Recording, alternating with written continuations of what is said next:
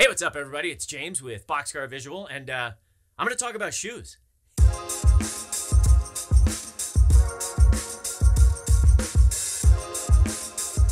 People from all different walks of life are a part of car culture, whether they're into JDM tuners, or they love classic British sports cars, or they're scraping together every dollar that they have so they can run a Spec Miata on the weekends, or they have tons and tons of dollars and they go out and buy an Aventador because it looks awesome and they love the way it sounds when they hit the loud pedal. Now, because of this, people with drastically different style preferences still kind of all need the same thing out of a shoe when they're driving. So this is a list of 10 great-looking casual shoes from very different corners of the style universe that are still really good for driving.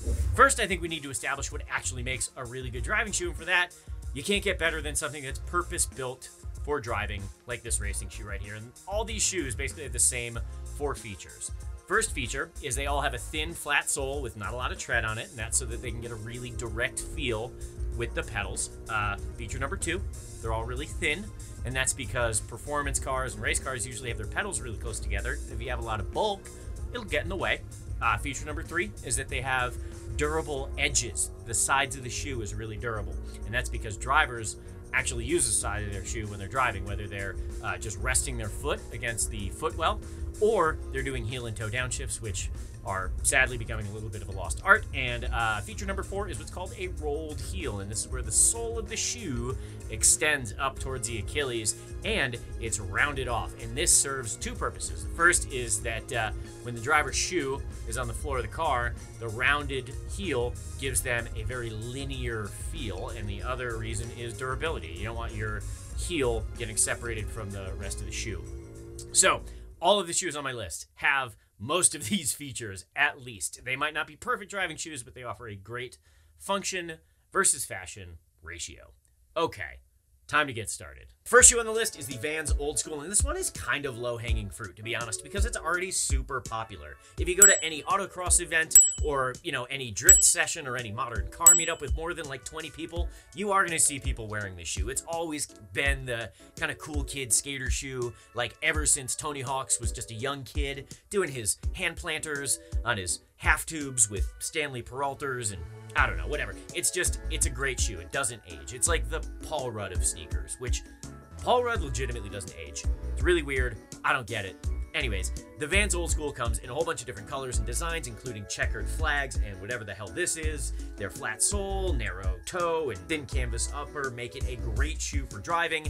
I've owned a ton of these shoes, and I love them, but the one thing that I don't necessarily love so much is that the edge of the sole is like a really harsh 90-degree angle, and if I drive for a long time, it makes my heel fall asleep, but who knows? Maybe that's just me.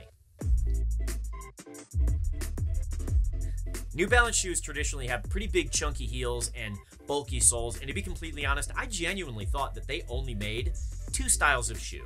This and this, but turns out I'm completely wrong on that. They make a whole bunch of different shoes, and a lot of them look awesome.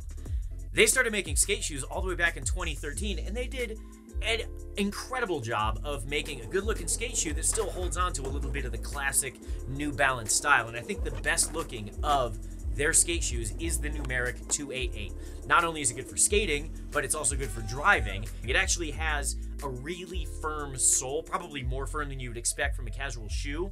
So yeah, it might take a little longer to, wear in when you're walking around town, but for driving, you actually get more feedback from the pedals because of it. Loafers are the original driving shoe. Long before anyone really cared about driver safety other than Sir Jackie Stewart, a lot of drivers would wear loafers when they raced because they fit the bill. They had thin soles, they were low profile, and they were really durable. And no one has ever looked cooler wearing loafers and white athletic socks than Ayrton Senna driving around Suzuka in the NSX-R that he helped develop. There are a ton of really similar looking loafers on the market, and a lot of them even have a rolled heel that's designed specifically for driving because of their history. Now, if I have to pick one, I'm going to pick a slipper loafer combo the UGG Ascot. They're mega soft, comfy slippers that you can wear outside. They're pretty form-fitting. They have a minimalist rubber sole and a rolled heel, and I know this has absolutely nothing to do with driving, but if you wear them long enough, there is a chance that you will become the best quarterback in the history of the NFL. And I say that because Tom frickin' Brady was basically washed up. He was at the tail end of his career, and he was about to ride off into the sunset with his supermodel wife, and then he gets sponsored by UGG boots, starts wearing the Ascot slipper every day, decides, hey, you know what? My feet don't feel that bad anymore. I'm going to keep playing. He goes on and wins 3 more Super Bowls, breaks a whole bunch of records, and becomes the greatest quarterback of all time. So think whatever you want about Tommy Touchdown, but you cannot deny that the UGG Ascot is a comfy slipper.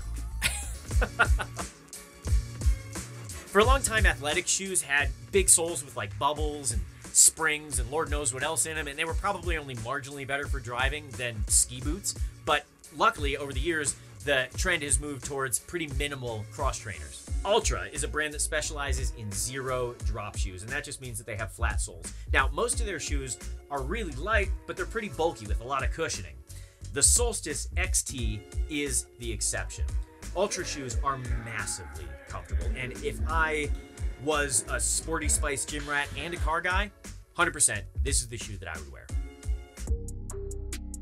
All right, staying with the sports theme, the Adidas Super Solid is an indoor soccer shoe that's also ideal for driving. It's got a really cool athletic sporty look to it, and it's super durable, which obviously it has to be when it's handling all of those invisible obstacles that soccer players seem to always be running into. I know this might seem like an odd pick, but I think as electric cars become more common and more affordable and a lot more fun to drive, that we might see more of the, kind of hippie types on track days. Obviously, burning fossil fuels needlessly just because it's really fun and sounds awesome doesn't really vibe with the whole tree hugger thing. Who did this to you? And I know because I kind of am one, and it's something that I think about, but also it's just so much fun. So I predict that as cars become further removed from their environmentally damaging past, these tree huggers are going to discover how much fun oversteer is, and they're going to need a shoe that's just as woke as they are. The Tom's Cloudbound is a minimalist slip-on with a rugged cloth upper and a thin sole that will guarantee that you feel all of that minute feedback from your Tesla pedals. Now, Toms are made from natural hemp and organic cotton and recycled polyester, and part of the profit from every shoe that's sold helps impoverished communities. And if you're the type that thinks meat is murder, don't worry, Tom's shoes are vegan.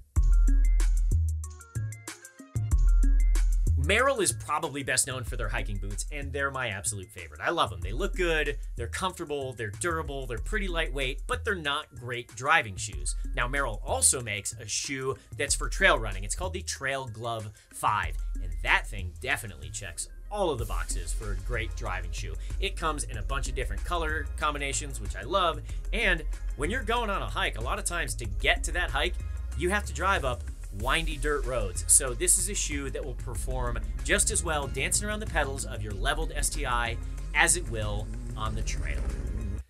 Okay, so up until now, all the shoes really haven't been in any particular order, but these last 3 are absolutely my favorite picks, and all for very different reasons. I know that boat shoes can maybe sometimes look a little bit pretentious because you're kind of maybe half implying that you spend your leisure time on your sailboat or whatever, but objectively speaking, these particular shoes I think look phenomenal. Swims has done such a good job of making a modern design that differentiates itself just enough from a traditional boat shoe, and they're super lightweight, super comfortable, they breathe incredibly well. These are absolutely the best summer shoes that I have ever worn, and the way that they're designed almost makes you think that they had a driving enthusiast in mind when they made them, because they have a perfectly flat sole, their cushioning is super thin but also really effective, and their heels are perfect for driving. Now, I'm not much of a boat shoe guy, but I just love the way that these things look, and they keep looking fresh for ages. So again, I just can't say enough good things about Swims. The one thing that I will say is that they're a little bit pricey maybe for what you're getting, but if you go on Swim's website, usually you can find a whole bunch of their shoes that are marked down. And again, on a hot summer day, driving around or at the track, these are absolutely my #1 choice. The Saucony Bullet isn't super common, and that's one of the reasons why I absolutely love the thing. It really stands out, and it's one of the best classic-looking shoes you can buy. It's got a phenomenal value, it's unbelievably comfortable, and one of the best shoes for driving that I've ever worn. It was originally a track shoe back in the 80s, and then Saucony took the spikes out and made it street legal. It's got a really thin sole with just enough tread where you can wear it anywhere, but it doesn't get in the way of driving. It's just wide enough to be super comfortable without being bulky at all, and the sole is rounded all the way around the shoe, so it just gives you a phenomenal driving experience. I genuinely don't own another pair of shoes that's as comfortable as this one. The Onitsuka Tiger Mexico 66 is probably my #1 overall pick. I love it. It looks amazing. It feels great. It's amazing for driving. I love the history of the brand. It's just a classic. The shoe is actually a beefier version of a Tai Chi shoe, and if you think that it's got the ASIC logo on the side, well, it does.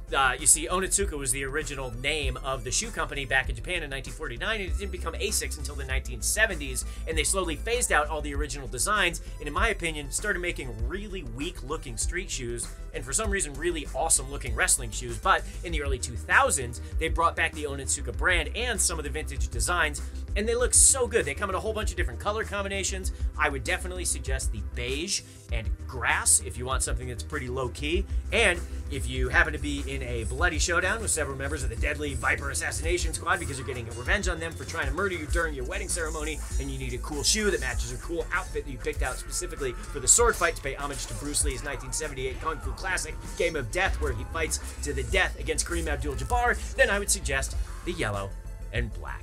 And yes, I'm definitely referencing Kill Bill. I love that movie.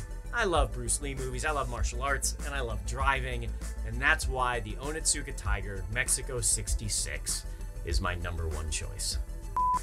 Thank you, everybody, for watching the video. I love doing these things, and I'm doing them just for fun. It genuinely makes my day when I can entertain people. So leave a comment below with what shoe you think should have been on the list, and please consider subscribing to BOXCAR Visuals YouTube channel. I'm trying to do a new video every week or two, so if you hit the notification button, then when I upload a new one, you can be the first to know. Yeah.